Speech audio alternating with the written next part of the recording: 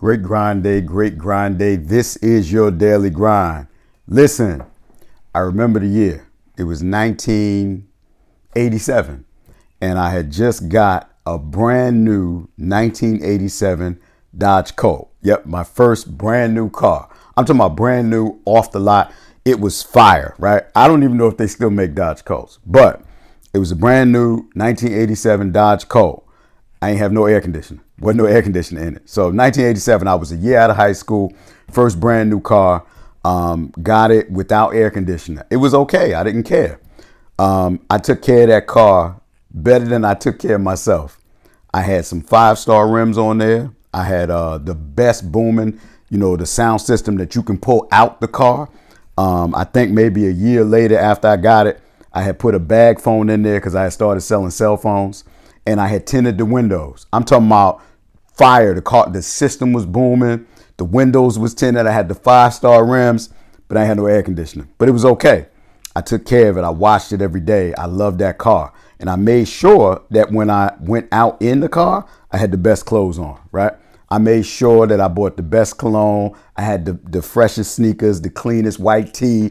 Like I always made sure like I looked good. I made sure that I put good gas in the car, right?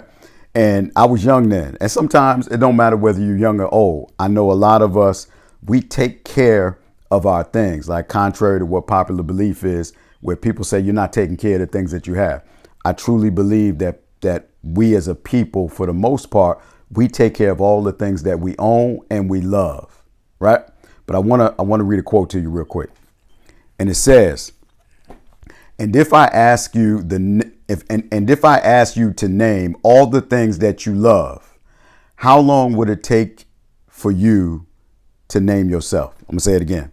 And if I ask you to name all the things that you love, how long would it take you to name yourself? Now, I know we love the things that we have, and I know we take care of the things that we have. We won't put cheap gas in our car. We go to the best restaurants. We buy the best clothes. But loving yourself means that you're taking care of yourself internally as well as externally. So show the world that you love yourself first before you start showing the world that you love the outside things. Life starts intrinsically, not extrinsically. And when you share that examples with the people that you love and that love you, you will show them that they are more important than the things that life provides for us. Y'all have a great grind day. We'll talk soon.